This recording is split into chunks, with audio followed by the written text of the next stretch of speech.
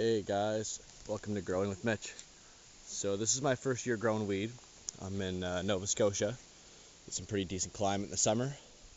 But we've got a big hurricane coming this week. It's coming today actually. It should be starting around 11 a.m. today. And I decided to go out and get one of these canopies. I really got it staked down good, hoping that the bigger plants will survive. So here, the smaller one's about 6 feet. It's AK-47, coming in pretty nice.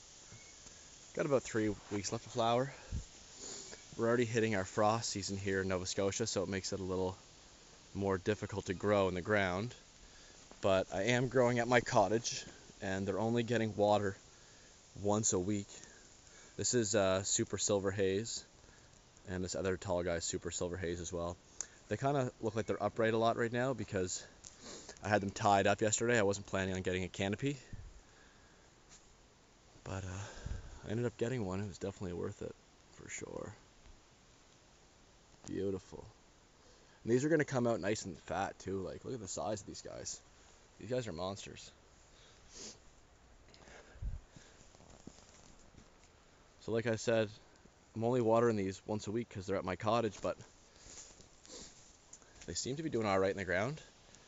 I have seaweed at the very bottom, and after the seaweed I've got some Grampy super soil and some 30-year-old manure from an old factory, and the whole top foot is all pro mix just for some good aeration. And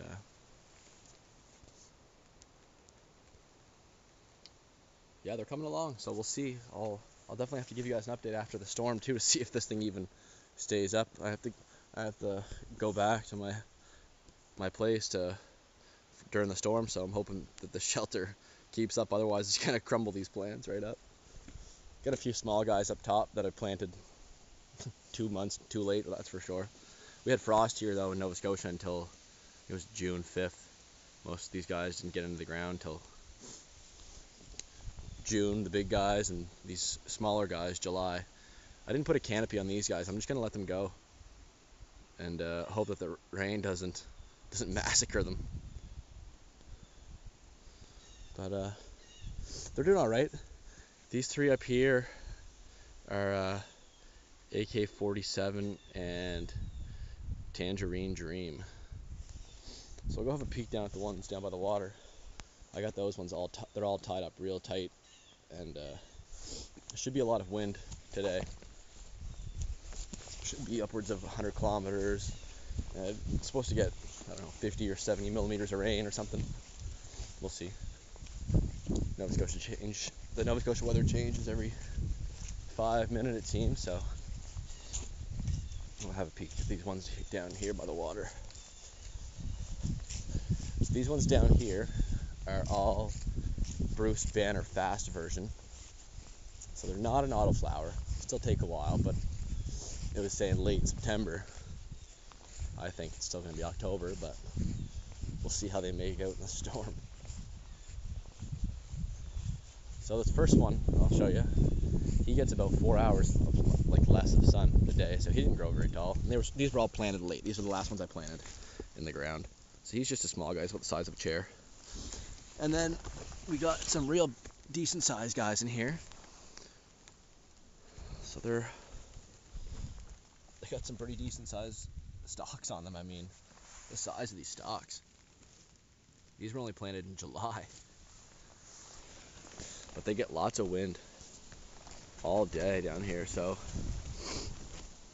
they're strong. They're growing real strong. Let's have a nice peek at this guy here. So like I was saying, these are all Bruce Banner. Just covered. Look at that. Beautiful. I'll get some better shots of these two guys when I'm finish this storm. Be a day or two, but when I come back I'll have this all down, and hopefully these plants will still be alive to make a nice video for you.